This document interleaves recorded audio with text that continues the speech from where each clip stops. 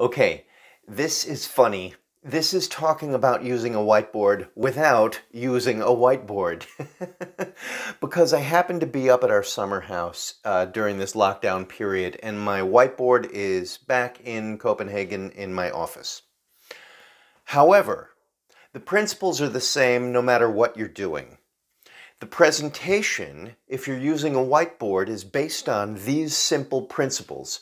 You have planning, you have composition or design, right? And then you have positioning, okay? I'm going to explain this. Planning, what are you going to do, okay? What do you want to talk about? You can either choose to write while you are showing people something, or you can make a design on your whiteboard that allows you to point to different things, right? And your design should be clear.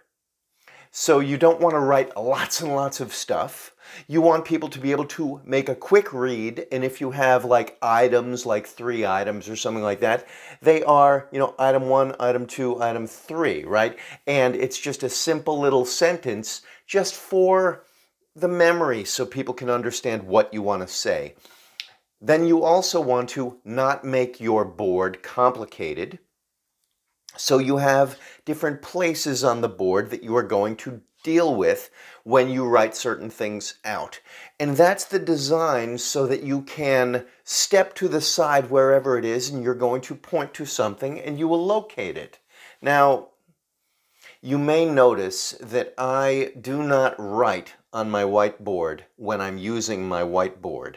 That's because I don't believe it's necessary to inherently take the time to show people something that you are writing. I think they see what you want to say and they register, the brain registers what you are showing them. And if you need to write it on the board because you're making a big long presentation, that's perfectly fine.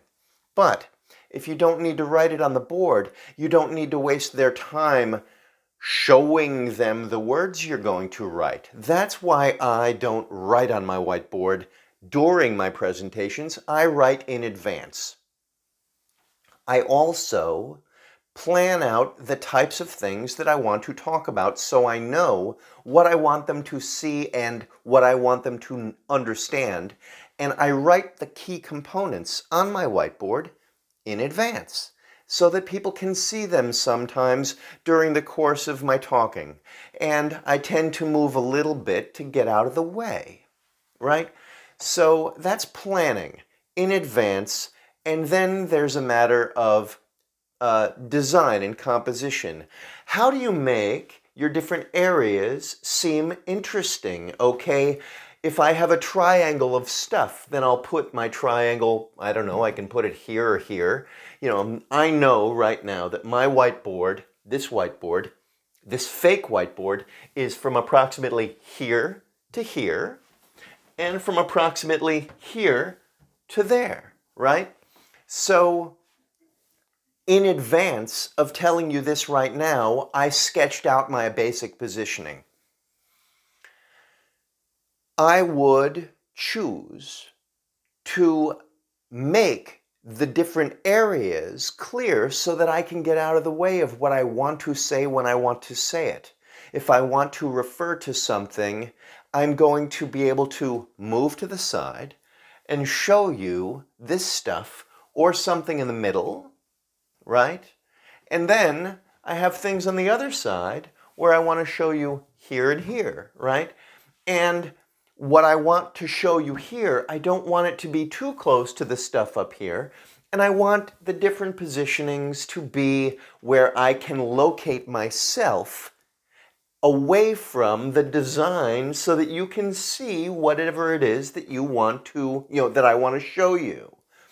So that's the second point, composition. How do you make it clear on your whiteboard with your specific, succinct points and designs?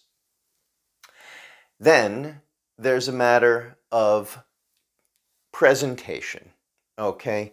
And presentation has everything to do with understanding when I move your eye to one place or another. Very simple. All of these things, you can see that they fit together. The concept of planning, whatever I'm going to present, means that I pick out the points that are necessary. The design and flow involves where I place things so that they make perfect sense and they are easy to understand. And then the presentation within the composition of my whiteboard enables me to move to one side and show you this stuff, right? Here's something, okay? Here's another point, here's another point, here's a design thing. I tend to put my, product or the idea up here someplace, out of the way, but people can see it whenever they want to.